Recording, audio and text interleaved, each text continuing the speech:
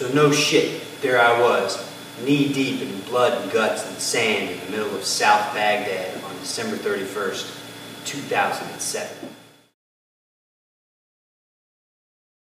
Just kidding. But I was in a Humvee driving down Route Emily, passing a Husaniya on our left. The same Husaniya we have passed 100 times on different convoy missions through South Baghdad with the United States military. Anyway, on that night at about 10 o'clock, we were driving down the road, and I'll never forget, I turned back to a new lieutenant who had just gotten into the country about a month ago, and I said, "Hey sir, I bet you didn't think you'd be spending New Year's like this." And I remember he laughed, and then at that moment, bam, there was this flash that came out of my left, and I remember seeing this bright light and all this stuff come shooting at my face, just really, really fast. And I remember seeing it, and I remember seeing it slow down, and I remember the actual thought. I remember thinking, close your eyes, close your eyes, close your eyes. And when I did, I remember thinking, too late. And then I felt all this stuff come rushing past my face. And I remember being so thankful for security glasses we were forced to wear. And then after it was over, I remember I felt pain in my left hand, I felt pain on my left hip. But for the most part, I felt okay. I remember being surprised.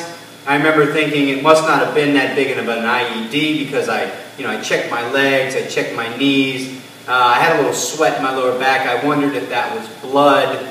I remember there was blood on the front of my body. And then I started to feel this really powerful sensation in my midsection.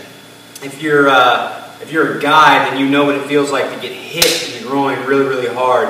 Well, what had happened to me, I found out later, was that when the EFP blew through the truck, it blew through the engine block and it sent all this stuff back at us, and a piece of shrapnel, a piece of the steering column got blown into my groin. And there was a lot of jokes made in the medevac, but ultimately I was, saved from any long-lasting or deformative harm, and everything's good to go, tried and true. But that night was very memorable because when I was back at the cache getting checked out, that's back at the rear hospital getting checked out, the stroke of midnight happened.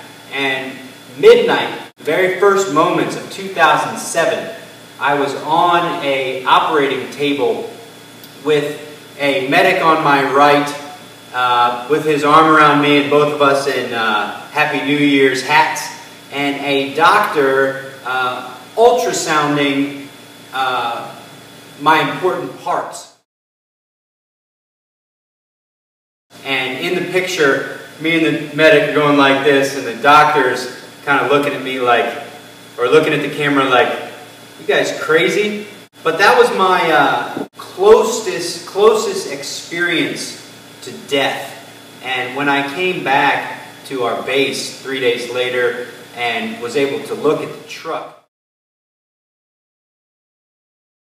what I realized is that, if we had gone 1 mile per hour slower, or if we had left our base 1 second sooner, if the guy that set off the bomb had done it 1 second later, everyone in my truck would have been toast. It was a very powerful EFP, and the main body of it went straight through the engine block. I mean, it was that far in front of me. And it was just one of those experiences that if you've been overseas and been in a combat zone, you know when it's your time, and when it's not, it's not.